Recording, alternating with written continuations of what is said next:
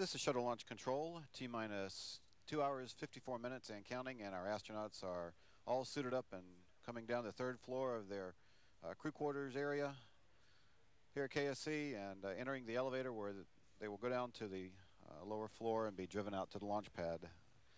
That's Charlie Precourt in the blue suit there. He'll be flying the shuttle training aircraft and the T-38 training aircraft, evaluating our weather this afternoon.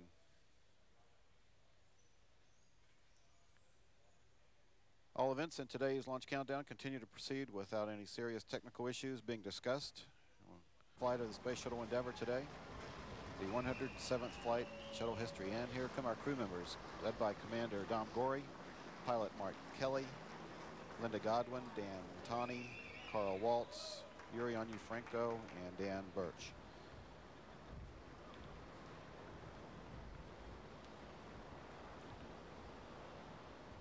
Endeavour's mission is expected to last about 11 days and end with a landing back here at Kennedy Space Center on December the 16th, shortly after 1 p.m.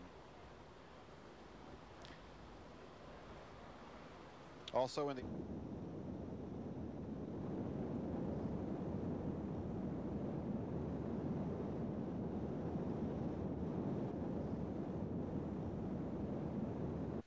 of course accommodates the vertical loading of payloads into the orbiter's payload bay. The fixed service structure is 347 feet tall, and the orbiter access arm is at drop-in operations.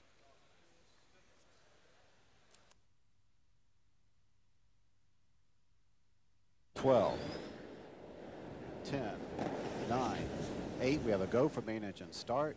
6, 5, 4, 3, 2, 1.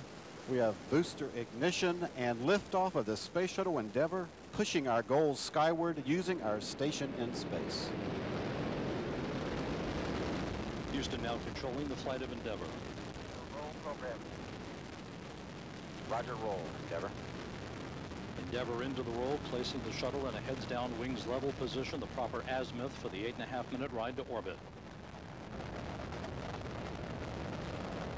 30 seconds into the flight, Endeavour's 3 liquid fuel main engines now throttling back in a 3-step fashion to 72% of rated performance, reducing the stress on the shuttle as it breaks through the sound barrier.